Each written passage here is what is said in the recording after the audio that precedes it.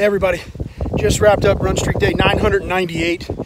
I was pulled by Ainsley, all of the people that loved Ainsley, all of her friends, all of her family, and the comma that is run streak day 1000, which is going to happen here on Wednesday.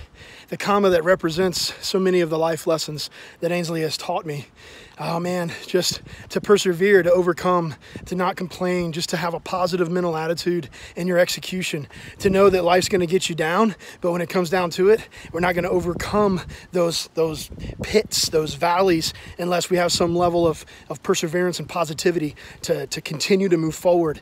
You know, the whole idea that Ainsley lived such a short life that was so wrapped up in the idea now of purpose and how it has taught me what purpose really means, and the idea of being able to have an impact on your community, on your world, on your everything every day if you persevere with positivity, with a mindset focused on purpose. This is what she taught. She taught me these things and so much more. But today, these are the lessons that were just coming to the forefront of my mind as we push through on this 2 days until the comma.